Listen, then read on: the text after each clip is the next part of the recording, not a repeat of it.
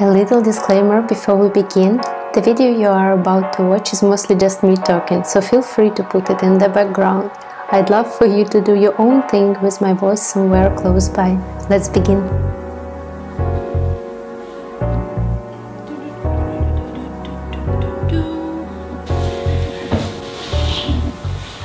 Hi guys, my name is Jenya, this is my dog Mila. I'm an artist, originally from Russia, but I live in Berlin since 2016. Recently I decided to do my YouTube channel mainly in English, so now I want to properly introduce myself, so you will have an idea who I am, why I am here, and why you need to stay with me.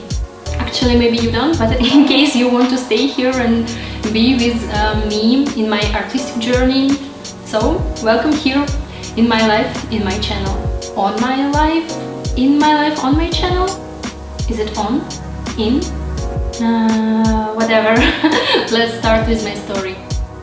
I was born in 1988 in Moscow, former Soviet Union, now Russia. Here is my parents, Irina and Alexander. They still live in Moscow, but I really want to have them here. My art journey started in early childhood. I used to draw everywhere, on every piece of paper or wall. And when I was 9, my parents decided to put me. They offered me to visit art school for children. So of course I said yes. In a high school I was more into theater, photography and journalism, and actually haven't had a plan to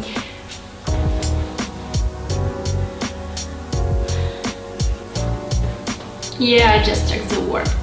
So in high school I was more into theater, journalism, photography, and I haven't had can connect my life with art.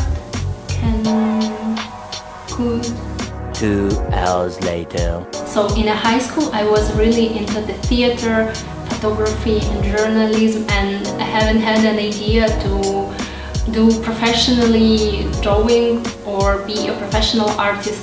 After finishing the school I had a gap year, actually it was 2 gap years. I used to work as a secretary and started to be kind of freelancer graphic designer. I had some skills in Photoshop and Illustrator, and I was like, what can I do with those skills? Can I earn money with it? I could. So I spent 2 years doing graphic design as a freelancer and working full-time as a secretary. And after that I finally decided my career path and chose a university for me. The next 6 years I spent at the university studying graphic design. It was 6 years not because I was lazy, but because of the... I need to Google it again. The next 6 years I spent at university studying graphic design, not because I was lazy, but because of educational system in Russia. As an artist, we needed to spend 6 years of our life studying anatomy, painting, drawing, technical drawing, illustration, project management, so really a lot. So maybe 6 years for graphic design is too much, but it is what it is. I like my education, even though I needed to spend like 6 years studying from early morning till 4 or 5 p.m. While I was studying, I was actually never stopped doing graphic design. So when I finished, I was like kind of experienced graphic designer, so I easily found a really great job. So I used to work as a graphic designer. So I used to work as an illustrator and graphic designer in a small gift studio or present studio. I don't know how to explain it. So we made corporate gifts. I know that is not so common in Europe or USA, but back in Russia it was a really great opportunity to use my skills and create really great designs, packaging, gift cards, even a really cute pillows. I was mostly happy working in this company, but shortly after graduation I started dating with my husband, and then we got married, and he kinda knew that I really wanted to do my own project, so he just gave me a green light. So he basically said, do what you want to do, I will always support you, and yeah, try what you want. An art business, please.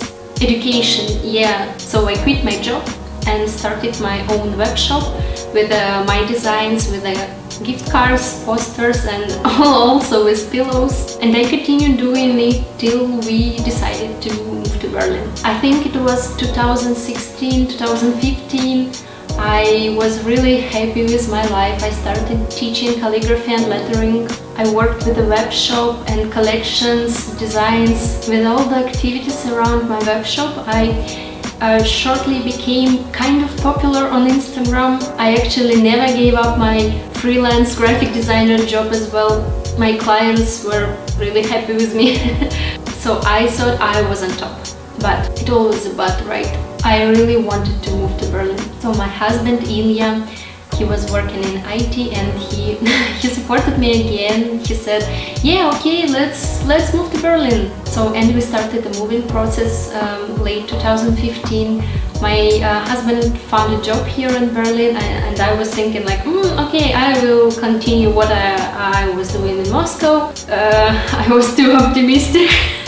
Yeah, we moved here in January 2016. I closed my web shop, I left my part-time job as a calligraphy and art teacher, and I started from scratch. The next 2 years were really tough for me. I really wanted to live here, but I wasn't prepared for the new life. I wasn't prepared at all. I started with German, then I started to work with microstock websites. So the websites like Shutterstock and Creative Market. I tried to do online courses, but most of the time I was sad. I was really missing my family. I wasn't happy with my life at all. But I started painting again. When I finished my painting course at university, I was like, oh no, I will never ever do painting stuff again. These oil colors, never ever. And then here we are, I'm a full-time painter with a studio in Berlin. So yeah, 3 years ago I decided to start with my painting career, to be full-time, not a graphic designer but an artist. I stopped all the commissions that I used to have as an illustrator and graphic designer. I ran a studio and started to sell my painting. Before the pandemic started, I was doing really well selling my paintings. Oh, yeah, finally.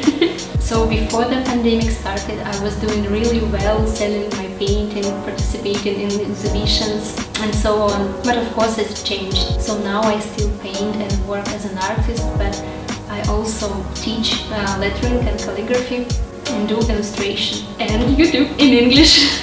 And I am really happy with it.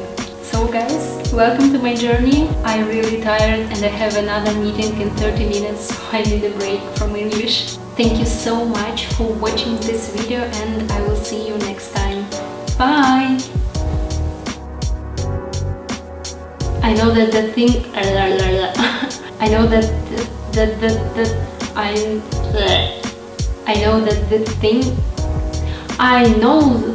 this thing... I can't do it anymore. It's too stressful. I just can't. I have a back pain and I need to go to buy a food for this cutie thing. Okay, let's finish it.